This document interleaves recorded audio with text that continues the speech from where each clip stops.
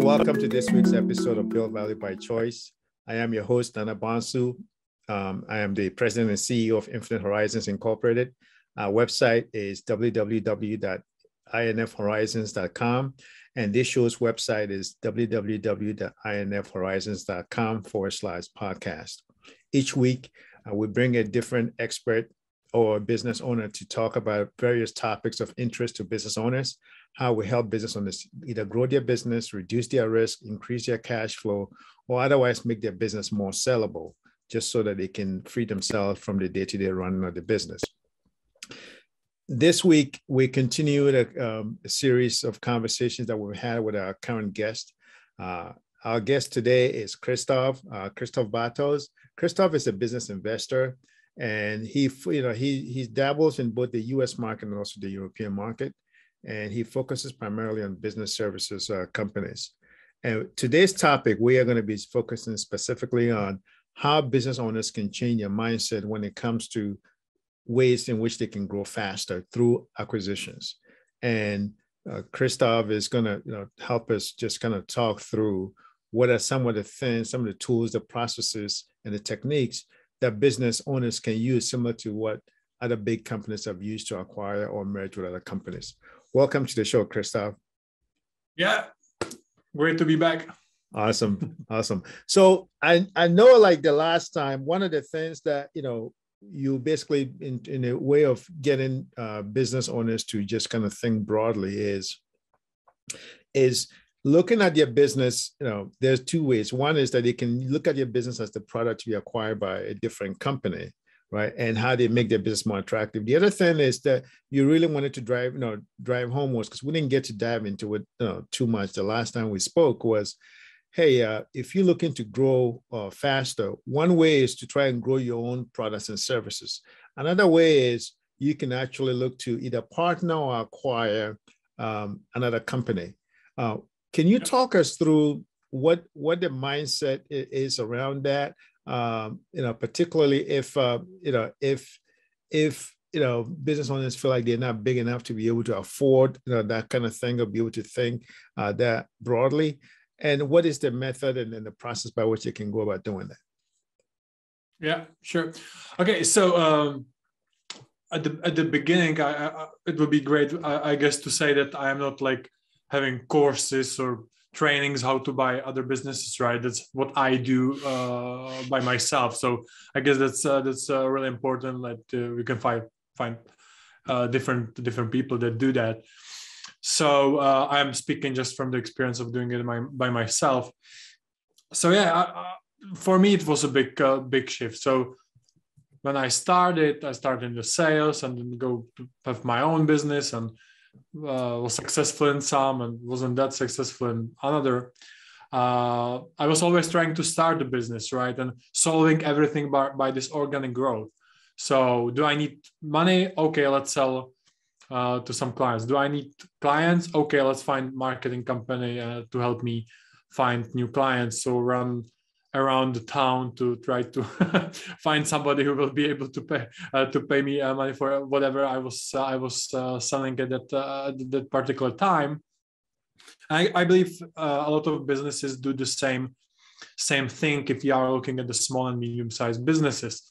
So they always, and when I have discussions with the business owners that are either looking for an investor or they are looking to sell, if I'm looking at the processes, they are thinking tactically and how to grow by this organic strategy. Because if you look at the marketplace, most of the books and everything and the success stories of the successful business owners, it's about the hustling 12 hours a day and not sleeping and selling and creating product in their garage and hustling all over the place. There's not a lot of resources to see like how us as a small guys can do the same thing that the bigger companies are doing. So before we started, we discussed how Facebook bought WhatsApp, not because of the profits, but because they wanted the client base, the database of people, so they can bring into Facebook. In the past, I read the article about Apple. It's not, I don't think it's like very known fact, but they are doing a lot of really small acquisitions for very little amounts of money, and just really buying things that they need. So intellectual property, team, and things like that, and buying it rather than just building from scratch. And if you look at the bigger companies on the public market, for example, they usually have both strategies. They have like organic growth, and they have the buying other businesses part of the thing. If you look at their innovation strategies, they have their own like inside development of new stuff. But on the other side, they also buy, as I said, Apple, they're buying different intellectual properties. I think they start to buying it when they start to think about going to automatic automobiles, right? So they were starting to buying technology that they need. I believe we think as a small business owners that we are not that big. We don't have that amount of money and things like that to be able to do that. And I believe it's not true. Otherwise, I would be sitting here basically. And also, you don't need to necessarily buy. You can create partnerships. You can joint venture. You can merge, which in definition of the merger, you don't need to have any money. You just put two companies together that are similar and have some benefits of putting those two companies together, or multiple companies like that. So it's more about the mindset and about the things to look for. So for example, let's talk about, I know we are not talking about the startups a lot because it's not the target audience, but still sometimes I have inquiries in terms of like, hey, we have this great startup and we need clients, let's say, and we need to hire people, let's say, give us X amount of money and we will be able to do that and we will be great. And I'm just thinking about like why I would do that, to give you money to get something that there is so much companies and people that already have what you need. You just need to find the same person that have everything you need and create a win-win structure to get it. So, and usually if you have some problems, there's other companies and other business owners that have the problems that are solved by your problems. So let's say you have the clients, but you don't have another product. So let's say you are selling, I don't know, let's say software. This is the easiest way. And you have the clients for the software, and you have a lot of clients. You are great at marketing and getting new clients.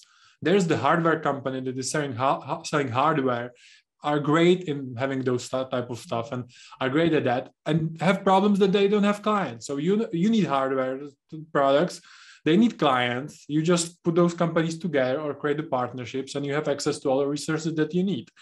So it's more about like the mindset about how to think about the things that you need and how to get it, more than about like how much money we need and things like that. There's other things that could be done, like if you have business over, let's say $500,000, $1 billion of revenue plus, you probably have some assets in the business. You have some cash flow that you can leverage to buy other businesses. You have some things that you are great at that you can exchange for different resources. So yeah, I have helped a couple of startups with the same attitude. It was like, we want to do this, but we need this and that, and we want money to build it from scratch. And I said, like, what other companies have everything that you need? And they said, like, we are creating the software for, I don't know, I don't have any examples, but we are creating softwares for a specific industry. And we need the clients and the people to be able to make everything, right? And I just said, like, why wouldn't I buy a business that has the clients, the employees, the infrastructure that you need, and start building the software within the business? So I know I'm going all around the place, but I want to interest upon you, basically, the mindset and the thing, how to think about these type of things. And we can discuss how to, for specific businesses, how to think about what things you need and what type of transaction will be beneficial to you. But for example, I have done this year. I've done the deal with the construction company turning into being a real estate developer. They raised the capital and they wanted to start doing their own projects. And we have resources to do in 2 countries in Europe to be able to do these type of deals. And they love that I am doing a lot of stuff in the US. And they say, hey, how we can do real estate deals in the US? I said, hey, we are looking to buy companies anyway with that money. Why not to buy a construction company in the US first to be able to then build the things by ourselves rather than hiring contractors to do the work for us, right? So buying the infrastructure first, then being able to do these type of deals much more easily. So it's more about the mindset change for sure. Starting to think about your business a little bit differently.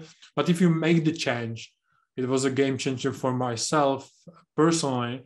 And I've saw a lot of companies doing the same and change their business completely. And if we are looking at the valuation of the businesses, that's what you are focusing on. Like, bigger is beautiful. So because bigger companies are considered less risky. So if we look at the valuation, if you have businesses under $5 million of profit, the valuation will be between 2 and 4, something like that. Depends on the business and other things that definitely. But if it's not unique cannabis blockchain type of business or SaaS business, it will be really hard to have much higher valuation. But if you have the business that has more than $5 million in profit, the 6 times it's probably the starting point. So if you have $1 million business, let's find another 4 companies like that and sell together as a bigger business, and you can get bigger valuation, right? And you can do it much quicker by yourself if you want to do these type of things. So I know I covered a lot of stuff, but it's about finding the thing that could help you most with your business, and try to find how to do these type of things. Yeah. So, I mean, I think, and I want to kind of pull it, piece by piece. I think what you're driving at essentially is change your mindset, because there's a couple of things that's happening in the marketplace, in the global environment. And what you just mentioned is the solution to a lot of it. One is, we know from the U.S. has a National Federation of Independent Business survey that they do every month. And labor has consistently been at or near the top of, the top of mind business owner issues. Capital inflows has also been issues. So that, when it comes to like credit crunch, especially in minority communities, so talent, cash flow, growth is always on the top of mind of business owners. And what you're saying is that, hey, if you have a tight capital or cash flow issues, and you want to grow and expand, why not partner, or in this case, if you don't have the cash, you can always partner with another complementary company to grow, right? Whether it's to grow into new markets or new territories, things of that sort. If you're having labor challenges, instead of looking to hire people, whether it's full-timers or contractors, why not partner with a company that already has the talent that you need? So in this case, if you're a small business owner, you can basically partner with a startup that needs your talent, or you can, or if you need the talent that you don't have, you can partner with a bigger company that has the talent that you need. That will get you around the issues that business owners are having with attracting qualified talent, both because there's not enough labor participation, or for the ones that are available, the big businesses are buying them, right? So that's one way to to get around the labor challenges, issue. In terms of growth, I mean, obviously, if you partner with somebody that has a new technology, then you can utilize that technology to give you a competitive advantage, right? Brand differentiation. Just as you gave the example between the construction and the real estate development company, you do that across continents, and then all of a sudden you have an expanded footprint, and also you get around the issue of infrastructure, challenges. I think Exactly. yeah. No, yeah. Go ahead. Yeah, just you mentioned a good point, and I wanted to to be very specific about that. So you are talking on this channel a lot about succession planning, right? Mm-hmm. And finding somebody else to run your business is a tough job. So if you don't want to sell, or you are not able to sell, which sometimes usually happens, especially if your expectations are out of the market ranges, let's say, you can just find the similar business as yours that is run by somebody that built it from scratch and is very sophisticated in running business like yours. And you can just merge with them. And it could be somebody who is younger. Let's say somebody is watching us and they have 50, 55 more and thinking about succession planning and stop working. And you can find somebody who has the drive, who wants to do, who has their own toy already, the business, they build the business up to the certain level that may be the similar level as yours, but you don't need to hire a CEO because it's super hard. Although CVs looks great, everybody is perfect until they start working, right? So until the first week, sometimes first day. So if you just find somebody else who wants to grow their business and wants to work and wants to hustle and see that they can go to the next level, and there's other complementary stuff, you can just merge with them. Your company will be bigger.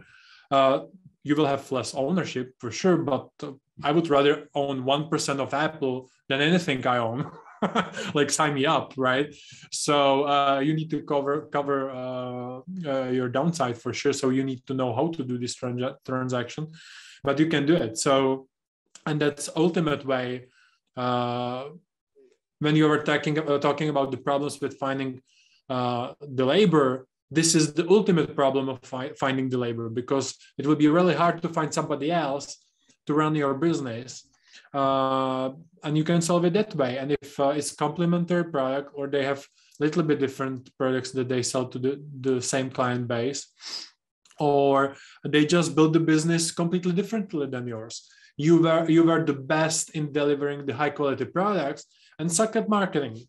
And this guy is great at marketing, and both companies are $3 million of revenue, $1 million of EBIT, all have done it a little bit differently.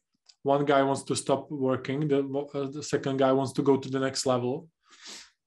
You have the perfect match to solve this. And there are challenges that you need to, or the risk that you need to cover, that's for sure. It's not like just, you need to protect yourself. But I guess it's much easier than finding somebody on the LinkedIn or other HR website to try and work whether they will be good fit or not, because this other guy with a different business is already proven. They have done it. They have run it. So that's maybe the ultimate labor problem that you can solve with those type of things. Yeah, and I think that's a creative way of solving that issue, that succession planning issue, because number one, you have somebody who's proven is capable, who also has a vested interest in the success of the overall enterprise, because they have a skin in the game, right? And then you are able to slowly transition. You can either transition into the boardroom as a non-executive chairman, right? And then you have in a period of transition, it's much easier because you have it. You hopefully you would have established some relationship, and they get to understand the culture. And I mean, the culture may be different, but I think over the course of time, especially if you just transition it into the boardroom or even to just kind of, reduce the amount of capital that you have invested in the combined company. It's still a much safer, not only are you solving the labor challenge at the employee and associate and even management level, but you're also solving the succession planning, and you're giving yourself a better chance of, exactly, you're able to scale and you're giving yourself. So you're just kind of checking off a whole bunch of boxes there. Yeah, exactly.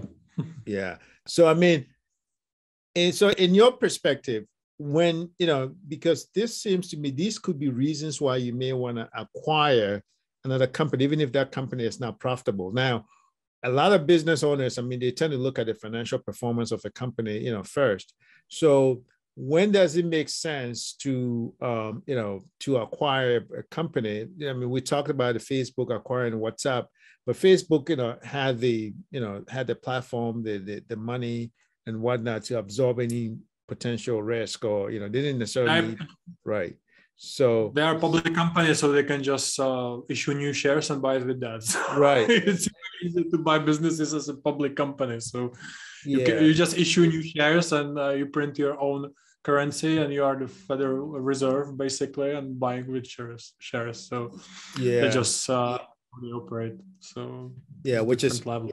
Yeah, it was just one of the reasons why private companies they sometimes have their risk discount. So so then how should a business owner think differently, if at all, about, because not all non-profitable companies are this. And when I say non-profit, I don't mean non-profits. Like, companies that have potential but may not be making profit yet, but yet they have certain things like a certain technology or a certain talent or a certain customer list that maybe could complement your company real well. How much weight do you give to profitability when some of those other things come into play? So I guess if I would always rather buy a profitable business if I want to spend money, because if it's not profitable, it's not worth much. So you shouldn't pay much. That's basically it. But your company can actually be the solution for them to start being profitable. So you can create win-win deal to bring them to your company that is profitable and great and doing awesome stuff. And maybe with the cross-selling and some other things, or you can buy just the assets within the business, so to solve all the problems within all the business. I think like that. So you can find these companies and do these type of deals with very little money. But yeah, if you want to actually spend money or need to leverage assets or other opportunities, it's better to buy something that has profits. So you can do both.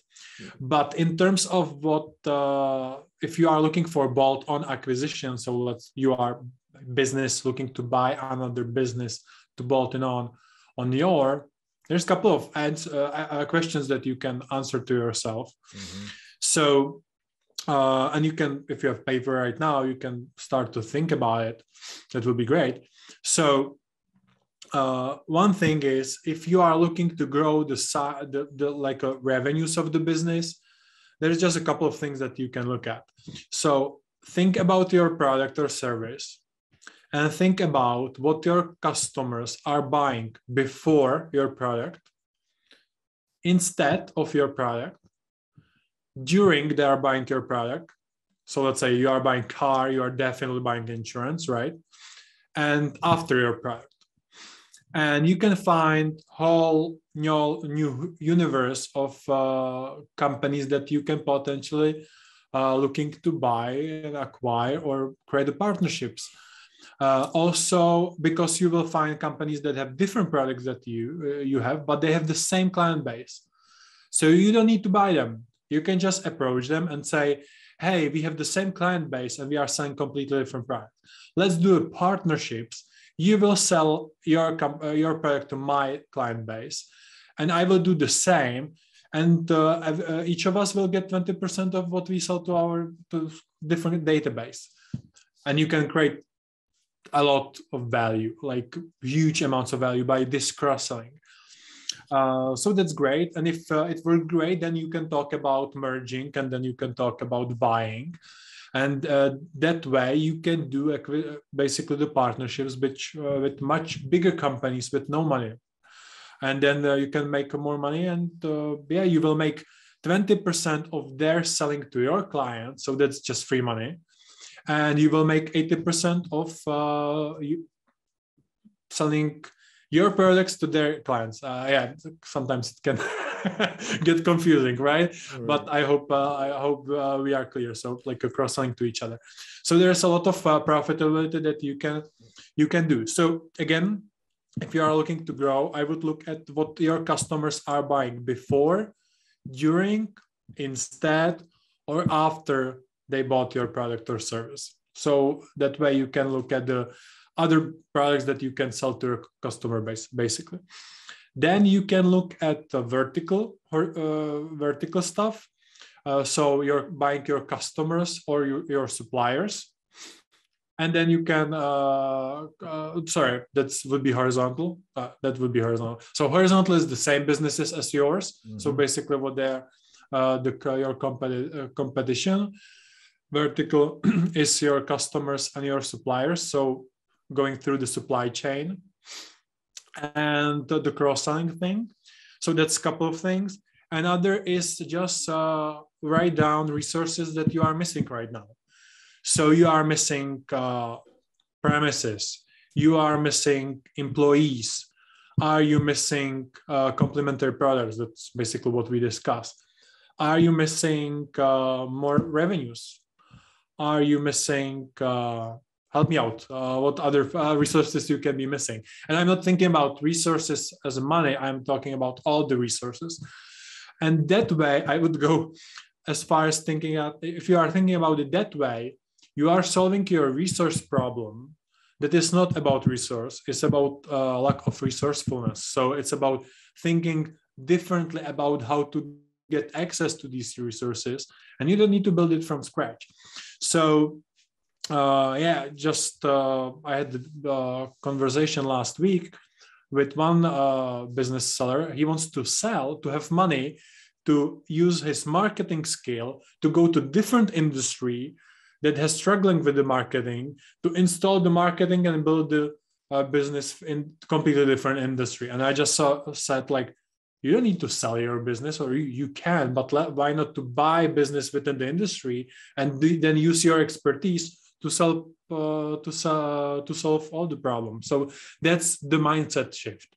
Not thinking about, okay, how much money I need to buy new locations, how to, again, as we discussed, right? If we don't buy the construction company in the US, it will be really hard to start flying and do everything and going to the US all the time, looking for the real estate deal. If we look at the building new business buildings, we can buy just the construction companies.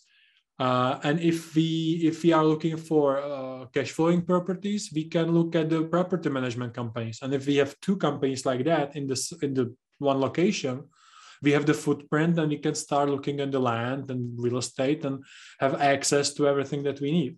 So the same thing is with that. So the things, it will be recorded, right? So if you need to, I will not repeat myself again, but you can go through those things. And if you feel that it's valuable, we can write some document or article or something like that about how to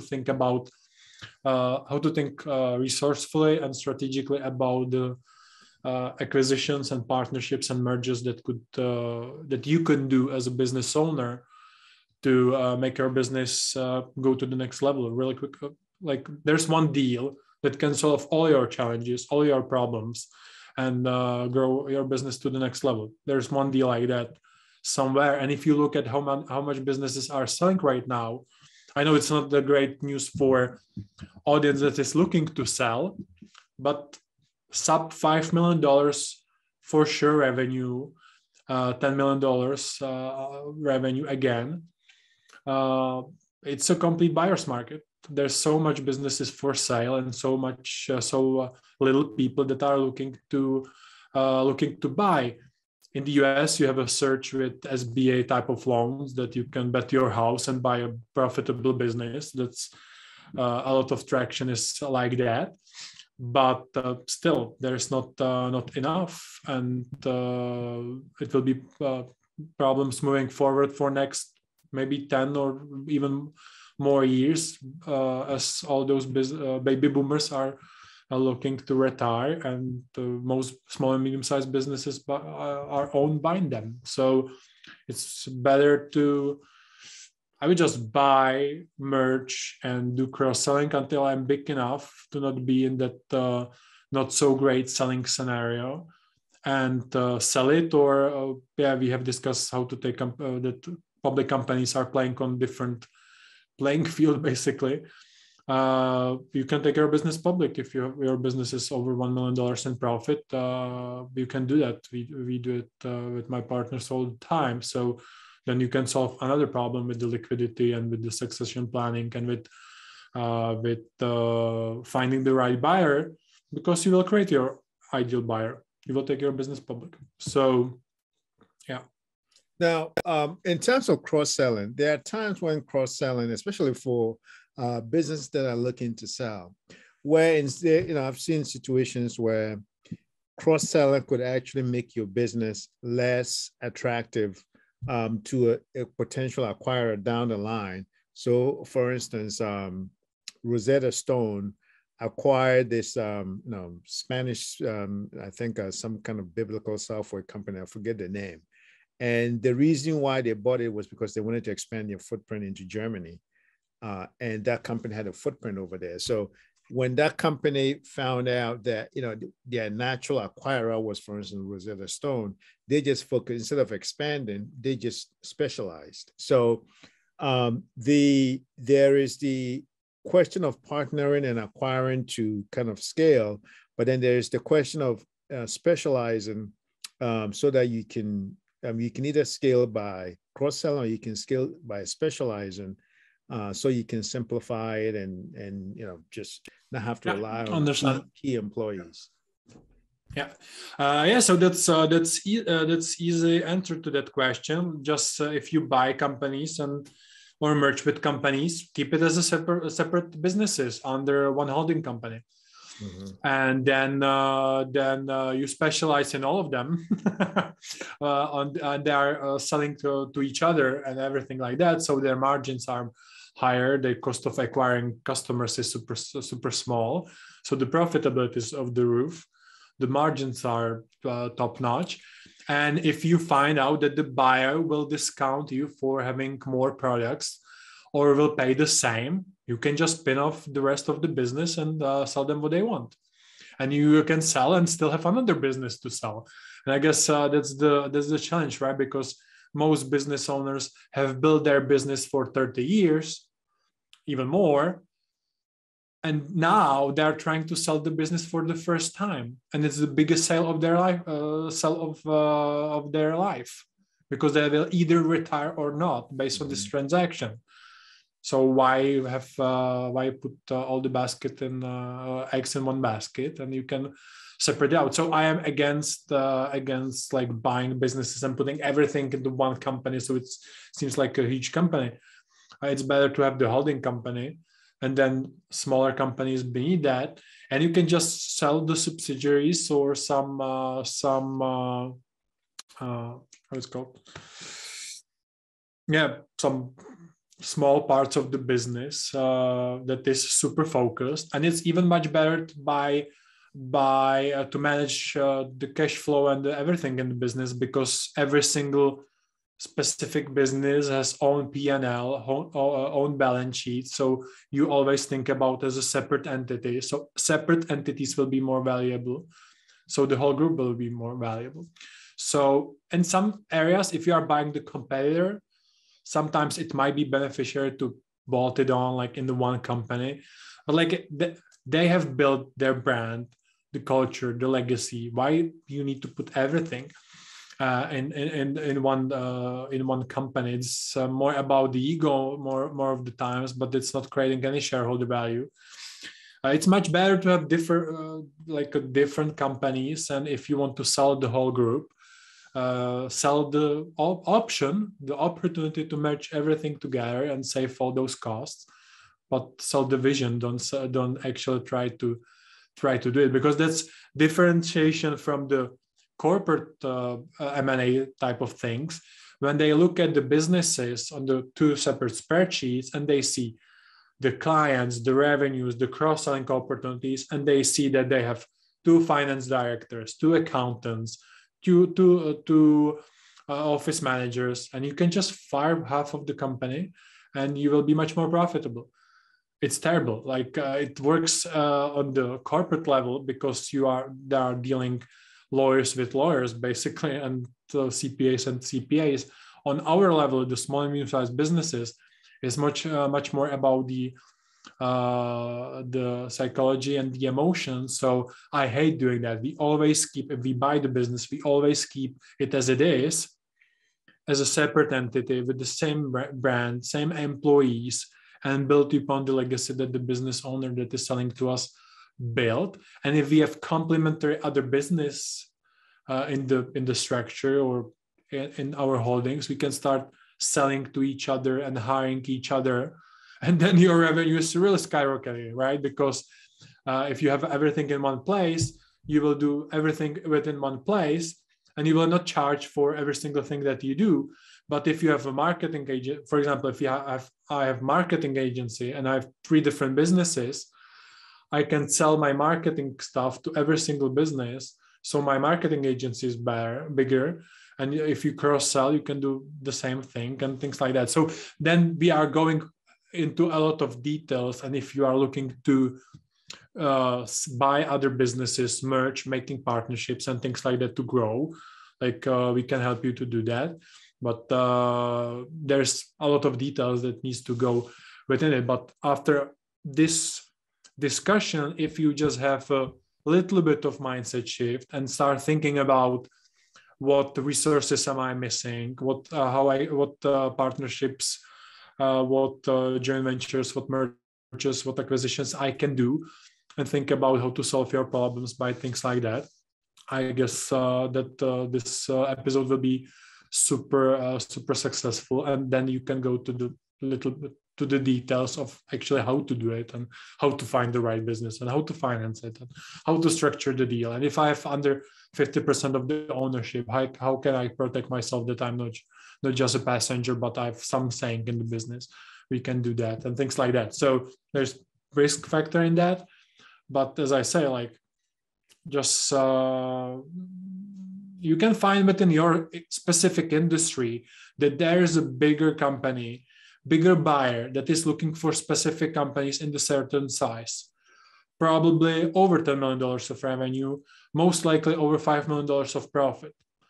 So just think about how to get to that level with partnerships, mergers and as I said before, you can find 10 different similar companies and sell to that buyer. So, and that's going back to the discussion that we discussed, right? Think about who is your ideal client, meaning your ideal buyer of your business, not your marketing services, right? For example, Right. Or bread, whatever you are making. Yeah. I mean, and I you know the thing about the resourcefulness is about your resources, and not your resourcefulness. Reminds me of the Tony Robbins. He used to say that a lot. Yeah, it's from him. Yeah, I stole that. Yeah. Yeah. So I mean, but yeah, that's how to practically do it within the business.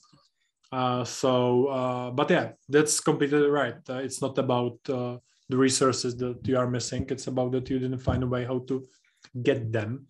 And in the business world, this is how you can get them by much quicker than building it from scratch. Yeah. And so that's why business owners need to carve out time to be cultivating these relationships. How much time do you think, best practice? I mean, there's always a range, but best practice, because you got to, this takes time, this relationship building with partnerships and acquiring, candidates and stuff like that. How much time do you think on average best practice, it takes to be able to find some good ones? Yeah, like the process of getting them. Like you can have the deal in your phone right now. Yeah. You can have you can have a couple of your competitors in your phone, or suppliers, or the same companies on the different continent, that you can just call them and maybe you can find the deal in your phone. So it's hard because the finding the deal process, it's unpredictable. It could be in your phone today, or it can take you 12 months to build it. So that's hard to tell. But if you find it, again, it depends on the deal. If you want to buy the business with money, and there will be a lot of due diligence and financing, so that can take a longer period of time. But if you make a commitment, I believe you can do it within 3 to 6 months if you have the connection already. And in terms of how much you should spread your time, either running your business or doing these type of transaction, we discussed it in the episodes that we have done already. If you are solving problems for your clients, internal and external, so clients and employees, you are working in the business, and you are working on the customer value, and you are probably the biggest assets of your business, and it will be very hard to sell your business because you will have to sell yourself with it. So ideally, if you want to make the transaction, you want to make yourself obsolete as much as possible with the merger or whatever strategy. And then you can spend all the time looking at the deals. And it goes back again to what you want to actually do, right? So we discussed it as well, that somebody is looking to sell and they want to still work within the business, fixing cars, but not taking care of the taxes and the liabilities and customers and things like that. Just fix the cars because that's what they love. They want to spend 20 hours a week while they are retired working on cars that they love, and they don't want to do that. So somebody doesn't want to do deals, they want to fix cars. So if you want to fix cars and do that, it's better to find somebody else like us or anybody else who do those type of deals to help you achieve the outcomes that you want to do, right? You don't need to do everything by yourself. It's again, if you do want to be an M&A business, basically, to do these type of transactions, that's great. But if you want to be in the job of fixing cars, it's better to find somebody who can do that. And it's like things that I love to do, especially because if I'm looking to buy business within some sector and it's the first acquisition, that's the hardest one. Because you don't have a network. You don't have a track record, let's say, and you don't have things like that. So it's much better, even for me, and you don't have the resources and the opportunities for the cross-selling and during and things that we discussed. So for me, it's great to partner up with a company that is looking to grow by mergers, acquisitions, and partnerships, help them achieve what they need, what they want, and just have a piece of the game and having all the resources that I need. Again, it's basically the same, right? I can either start from scratch, or I can partner with somebody who wants to do these type of things that we discuss, but don't know how. I know how. So why would you try to start from scratch? And why won't I start acquisition in specific industry that I don't know anything about, but maybe it's strategic within my ecosystem.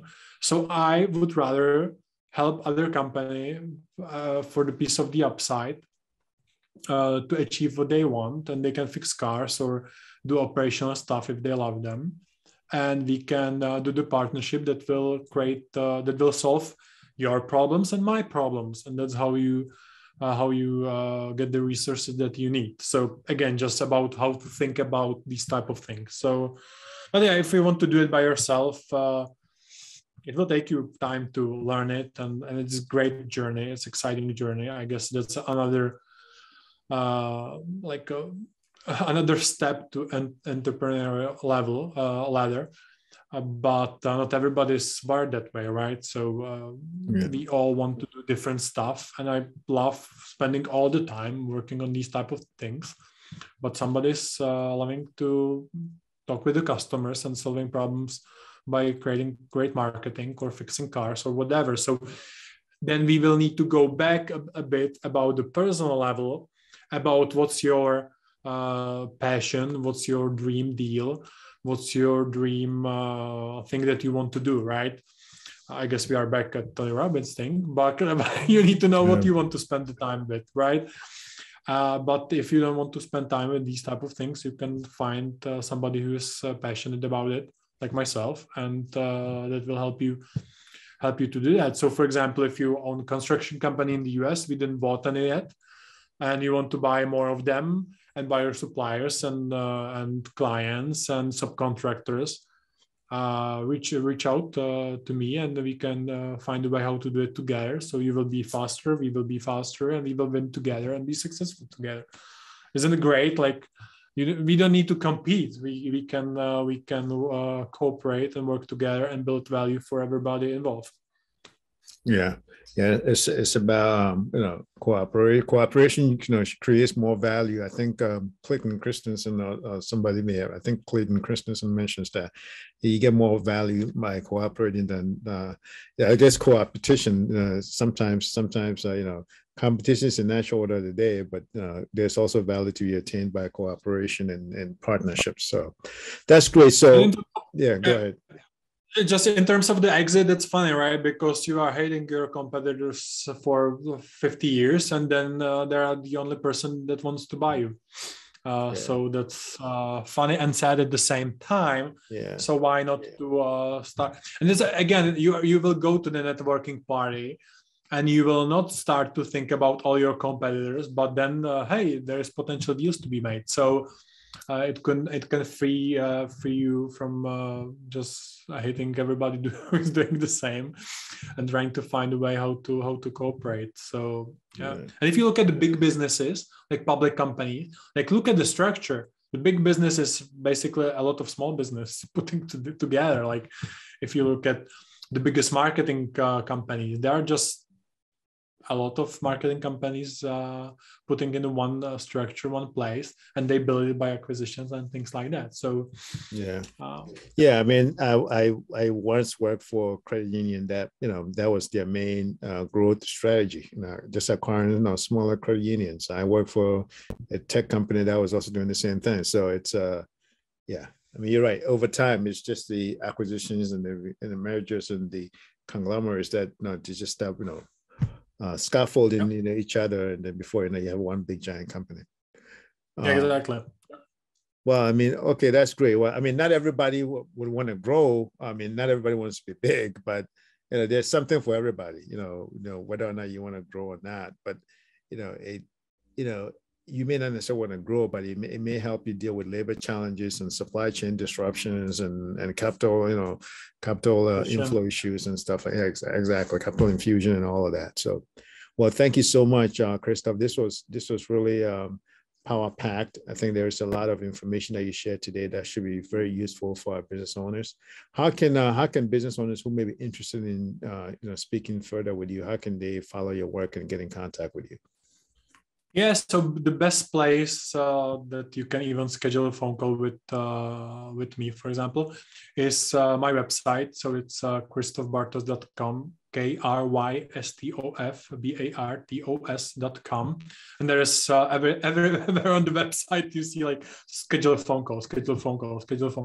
So you will know what to do next. And there's other resources, or you can email me at krystofbartos.com, again, the same website, and just let me know what are the resources that you are missing, or what you want to do with your business, and we can go from there. And I know from the past episode we put a lot of links into the description, so based on where people are watching, there could be another description links in the description. Okay, that's great. Well, thank you for joining us today. Again, for our listeners, you can we're going to have a lot more information in the show notes, and you can also check out the website infhorizons.com/podcast, where we're going to have this show also released over there as well. You can also get on the website, you can either go to the contact us page and try and schedule something with us, And you can also follow me on LinkedIn. Just search for Nana, Nana Bonsu1. And love to hear from you. All right. Till next time. Bye for now.